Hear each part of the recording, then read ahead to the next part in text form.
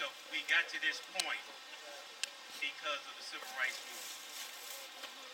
And there are many people who are unsung heroes, folks who will never get the notoriety they deserve, who fought, who were arrested, who were beaten, who did things they will never know about unless we are able to find the history to get us to this place.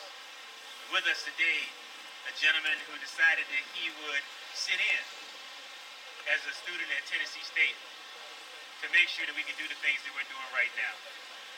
So next to talk about the civil rights movement, his personal struggles, story, and to share a little bit of music with you is Mr. Earl Williams. Good evening, ladies and gentlemen. First I want to thank Amar. I want to thank Joyce Wright. Where are you, Joyce? I didn't see you. I want to thank God for the Mitchellville Project for bringing me on. I want to thank everybody. Let me tell my story. This is February 1st, 1960. The citizens came to Greensboro, North Carolina. There were 4 African American kids decided to go down to the Woolworth store to sit in. They went in and sat down. They refused service. That was the beginning of the sit-ins. 2 weeks later, I was a student at Tennessee State University. I was a 19-year-old sophomore, and the sit-ins came to Nashville, Tennessee. Everybody were excited. It was about 5 of us that went down and that volunteered to go sit in. There were about 6 or 7 kids from Fisk University also went volunteered, and there were a bunch of kids from Vanderbilt. The interesting thing was that it was coming from Fisk University. There were 2 white kids. This one young fella, his name was Paul Levert from Colorado. I never forget. I asked him, I say, man, why are you here? I said, man, you don't have to do this. He was studying to be a priest. And he told me, he said, Earl, I'm doing this for humanities. I said, well, good, wonderful. So he joined in, and so we sat in about 3 weeks. On that 4th week, we were chosen, 4 of us were chosen to go to a department store downtown Nashville. It was called Kane Sloan's. We went in, sat down, nobody served us. All the help went back in the back. They were in the back, peeping, looking. At that time, it was unknown, a no-no for blacks to come in and sit down. We were denied service. So we sat there for about 2 hours. After a while, the police came in, told us, you're under arrest. You're trespassing. They put us in handcuffs, marched us out, took us out into the streets, put us in the paddy wagon, and carried us to the jail, the local jail. We got to the jail, and there were about 100 kids in there singing, "We shall overcome." We stayed there until about 7 o'clock, until some officials from Tennessee State University came and paid our bill. And we were happy to get out, but we performed the service. And ladies and gentlemen, that's my story. And I brought along my horn here. Thank you. Thank you, Sherry. And I brought along a harmonica, but I'm going to do it with my horn first.